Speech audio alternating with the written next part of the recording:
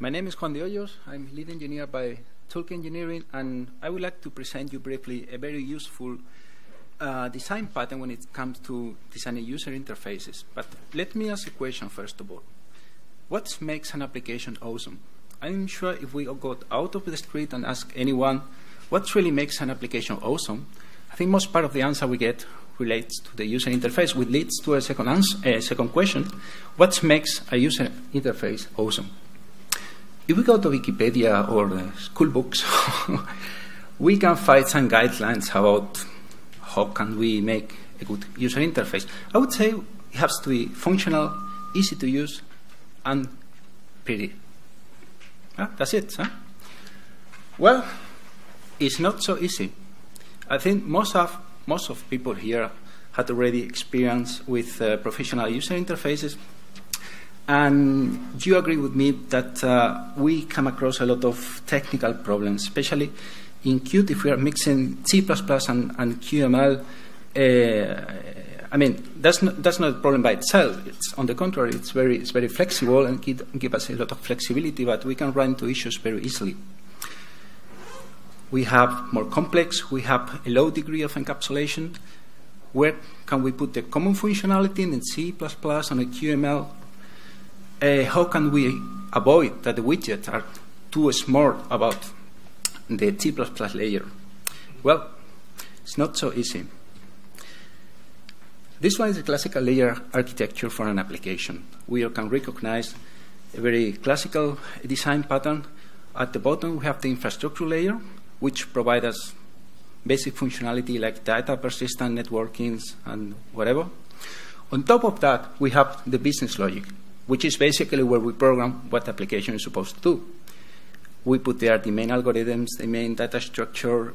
If we are doing something like model-driven design, here was where we place the domain model.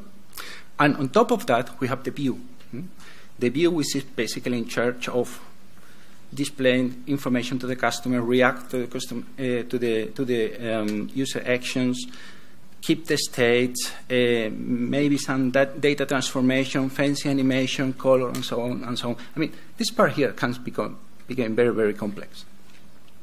So, the idea of the presentation model is just putting a layer in between. So, basically, we are putting out some information from the view and letting the view make easier and clear to maintain. And what's the information we can remove from the view and put in the model? Basically, the states, because the widgets are stateless, are much easier to maintain, and data transformation that we need, or if we can share, or if we want to share the model between different views, we can also put their common functionality. But there is also some drawbacks, some disadvantage that we have to deal with. We're adding a new layer. We're adding more complexity. So we have to find a way to synchronize the information all over the way, basically between views and the business logic. Fortunately, we have Qt, and it's a very interesting feature that we can profit from just to make the synchronization. I'm talking about signal slots and property binding. So the idea here is we want to have the business logic in C++, and we want to have the model in QML, because the view is also programmed in QML, and the model and the view are highly related. And we let signal slots and property binding, I mean the QML engine, just to make the synchronization for us. Just a short example. This one here is a log viewer. It's a very small, simple application which just displays the log information from the system. We have two kinds of logs, critical one, which are the red logs, and non-critical, which are the blue ones. On top of that, we have two buttons, which is kind of a filter. We can choose if we want to display all logs or only just the critical one. And also, in the main title, we display the amount of logs that we have actually in the display list. Well, traditional way to do that application would be just having a QML component with a list inside, a couple of buttons, and just having the QML view to ask the C++ business logic to get the logs and display the logs in the view. For an application so simple, that's probably good enough. We don't need to complicate our lives. But imagine we have a more complex situation. Imagine we have more views that need to share information. So views can't end up very easy accessing the internal structure of another views, and that's not a good design. So if we apply the presentation model, it could be something like this. So we split the QML components between the views and the model.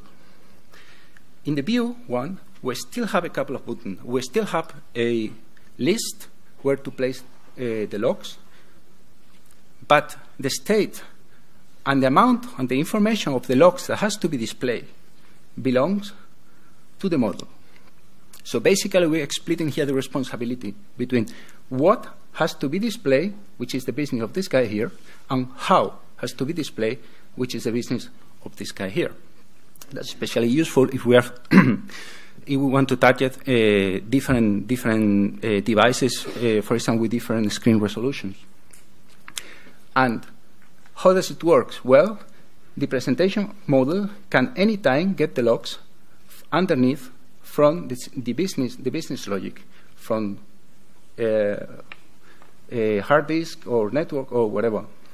Each time there is new logs, emit the signal model change. So the view knows there is new logs to display. The view can get a copy of the logs that has to be to display according to the filter anytime. In the other way around, each time we change the filter, the view sends a signal to presentation model, so the presentation model knows which logs has to be displayed in which situation. And that's it. So I hope you enjoyed the presentation. If you like, you can vote for me. If you didn't like, you can vote for me as well, so it's not a requisite. Thank you very much.